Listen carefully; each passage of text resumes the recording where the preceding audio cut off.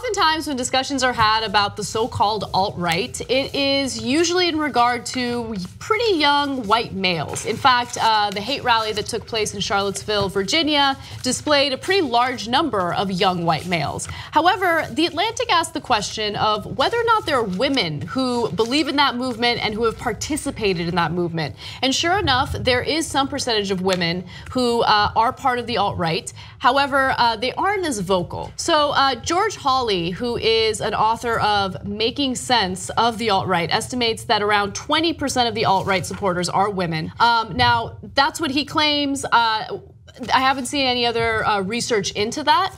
But here's what The Atlantic found from talking to some of the women who identify as part of the alt-right. So there are a lot of white women who buy into this movement. They're just doing it in private. They're not vocal, but they are supporters of the men in their lives who are. So let's hear from Claudia Davenport, who is an alt-right activist. She says the following: as for female empowerment, there's nothing that has made me feel more empowered in my life than supporting and being supported by a strong man. I think that men and women are better off when we stop fighting nature and allow our distinct identities to shine through. Okay, I want to respond to that real quick before you guys do. I think it's awesome that you feel empowered by that. Like, you feel empowered by letting a strong man take charge, and you should do you, right?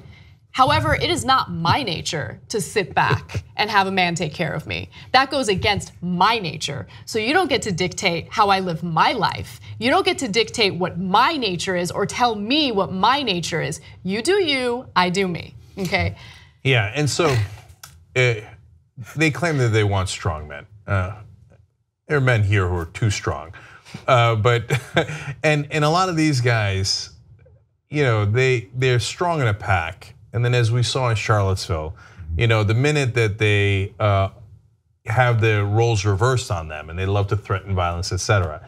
And I don't think anyone should reverse roles on them. And I think violence is a terrible idea coming from any direction. But you saw the crying Nazi a couple of days ago on the show. Oh my God! Strong men. Yeah, I mean, I got an arrest warrant. Nothing I can do about it. That's right. That's right. I mean, as Anna accurately called it, it was a catastrophe. And he started, it turns out, I read today, as a men's rights guy. So these guys that they think are so strong, the minute there's any kind of what they perceive to be danger, they're all in a sense George Zimmermans, right? Oh, I'm a tough guy, I work out. And that guy, again, the crying Nazi, who kept talking about how he works out and he's ready, but then turned out it wasn't so ready. And so what do? The first thing they do is they reach for their gun because they're afraid. So those are the so-called strong men that you're supporting. But hey, look, it doesn't matter. If you like them, you like them. How about it, Hoss? But as Anna said, you don't get to speak for all women. You totally nailed it.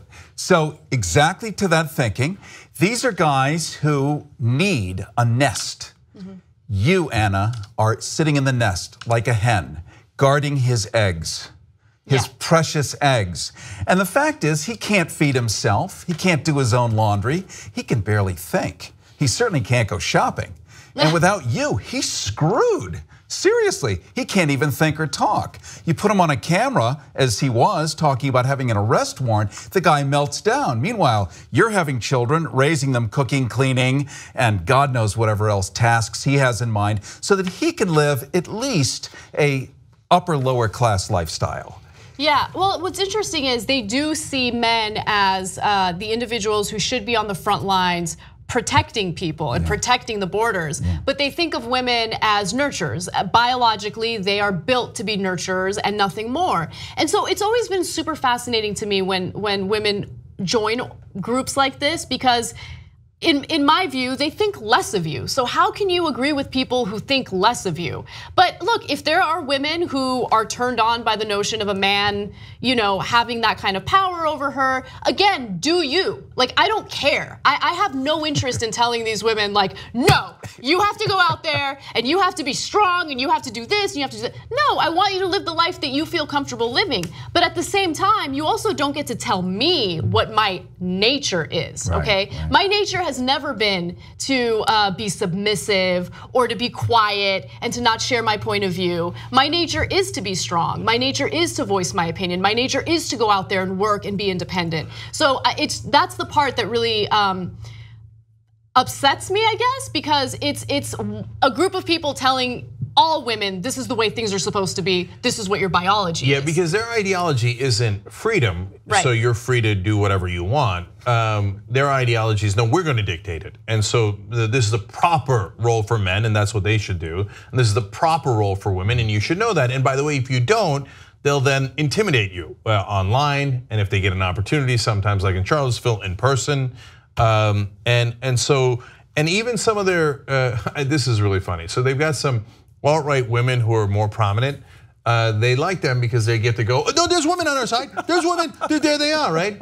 But then as this article explains, two of them, Lana Loktef and Isla Stewart, went and did this online video, etc. A podcast. And they're like, see, we're normal, we have women. Okay, we're not betas, we have women, right? And guess what happened?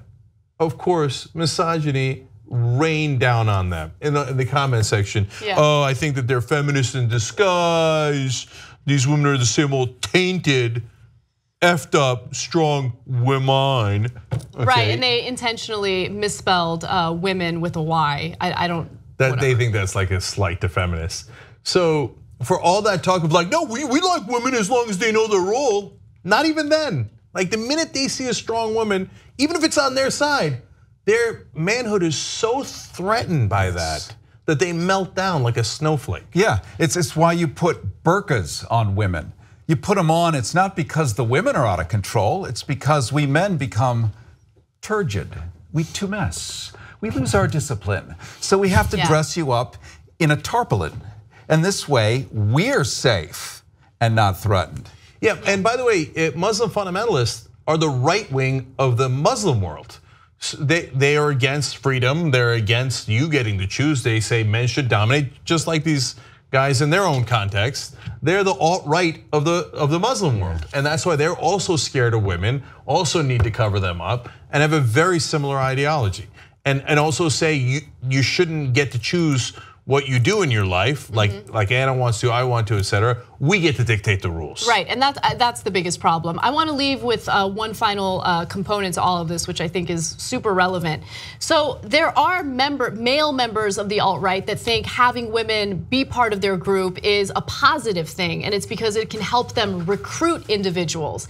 And so they do have an easier time recruiting people because they oftentimes are younger, attractive. So Kelly Baker, who's the author of this piece, says when women do appear in alt-right journals or online discussions, it's as objects of attraction. They need to appear as victims or passive objects of male desire. Also very similar to an ISIS strategy, where they recruit women and they promise them all sorts of things about strong and glorious and honorable men who are going to do the fighting, and then they'll use the women to try to lure in more fighters from Europe and other parts of the world.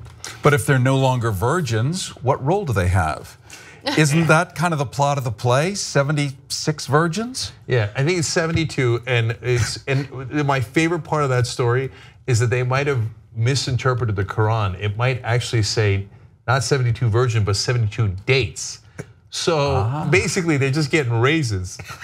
But and they're Salman really Rushdie once in his speech, to be fair. they are delicious, but he's like, imagine the look on Mohammed Atta's face when he's like, raisins?